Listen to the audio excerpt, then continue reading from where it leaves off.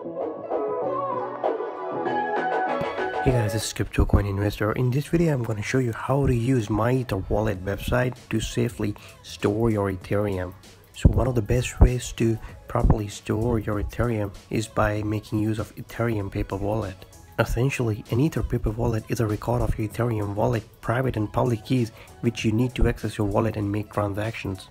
You can use this wallet to not only store Ether but any other ERC20 compatible token. While possessing just a piece of paper with a code on it and calling it a wallet may come off as little weird to some, but believe me, this is one of the safest methods you can employ to store your precious Ether and ERC20 tokens. Paper wallets provide an extraordinary advantage over other conventional cryptocurrency storage techniques. An Ethereum paper wallet looks like this, and now I'll be using MyEtherWallet.com to create one. MyEtherWallet is an open source JavaScript application that is commonly used for physical storage purposes. The website provides a very easy to use interface to create a paper wallet. When visiting MyEtherWallet, please make sure that you are on the correct website. Believe me, there are tons of phishing websites out there, and if you land on the wrong website, you can potentially lose your funds. So make sure the URL is correct in your web browser. Also look for the verified SSL certificate, which looks like this. Once you have made sure that you are on the right website, make sure you bookmark it. This way you will never visit a fake phishing website which are set up with similar URLs. Now let's create a paper wallet. Click on the New Wallet tab and enter a combination of at least 15 different characters, including special characters in lower and uppercase letters. You should store your password outside of your computer. Keep this password tucked away in a place where you won't lose it. This password is essential to decrypting your Ether wallet.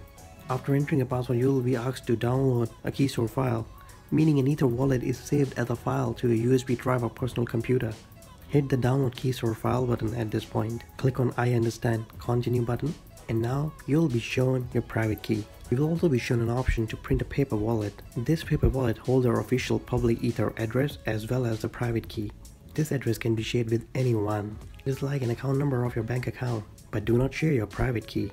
If any person gets hold of your private key, then he or she can access all of your Ether and ERC20 tokens. After printing out several copies of the paper wallet, I really suggest you to move the Keystore file that we downloaded earlier to a USB drive. Now I'll be sending some Ethereum from a personal account to the newly created paper wallet. For that, I will click on the Send Ether in Tokens. I will paste the private key and then click on the Unlock. Now in this field, I will be pasting the address of my paper wallet. Now I will enter the amount of Ether that I want to transfer, and then I will click on Generate Transaction, and now I will confirm the transaction. Now I will click on View Wallet Info to check if the funds have actually arrived on the paper wallet or not.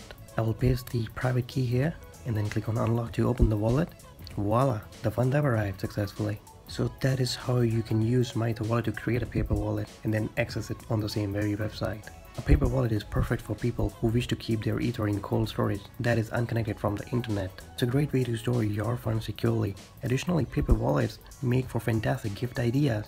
Just make sure to preload it with a decent amount of Ether and tell them to hold it to the moon. I hope you found my video useful. Give us a like and share with your friends. Stay subscribed for more cryptocurrency and ICO news. Bye bye.